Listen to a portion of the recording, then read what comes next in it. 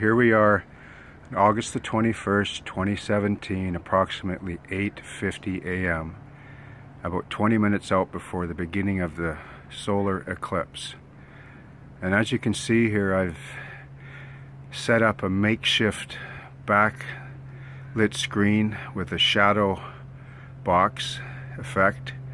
You can see it's just an old pine chair here and a plastic patio type table propped up with some printer paper taped on for the whiteout.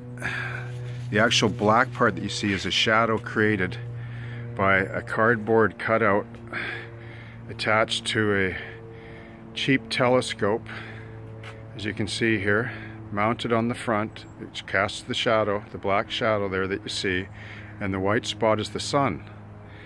You line it up from the sideways by moving it around. Don't look through the telescope when you line up the sun on there. You just got to play around with it a bit and adjust the chair and so forth, and you'll get it.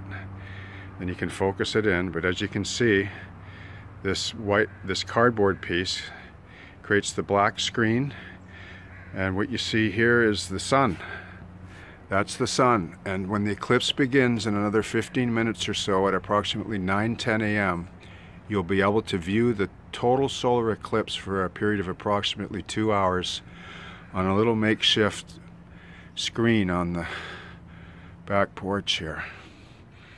So really looking forward to this. So hang in there and we'll watch the next segment when the eclipse occurs.